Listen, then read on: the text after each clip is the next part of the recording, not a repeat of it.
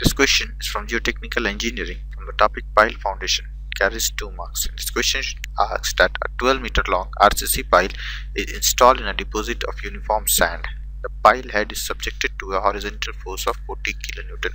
Assuming the coefficient of subgrade modulus as 10 into 10 raised power 6 Newton, the deflection of pile head is to be calculated in mm. It is given that EI of pile is 3.5 into 10 raised power 7 Newton meter square and AY is 2.45 meter square. We know that deflection of pile head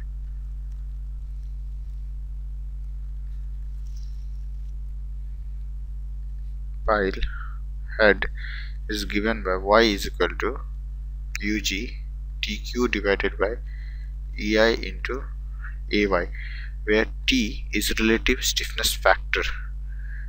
Calculating relative stiffness factor, T is given as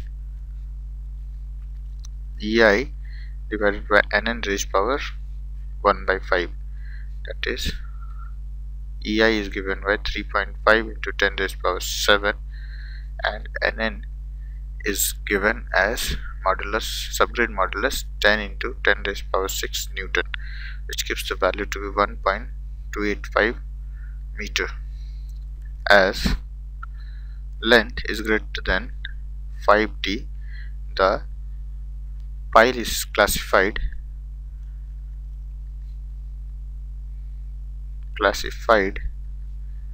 as a long pile. So putting the value of t in this equation, we get y is equal to QG TQ divided by EI times AY. So QG here is 40 into 10 raised power 3 Newton into 1.285 raised power 3 divided by 3.5 into 10 raised power 7 Newton meter square to AY is 2.435 meter. So this gives the value to be 5.9 mm. Answer.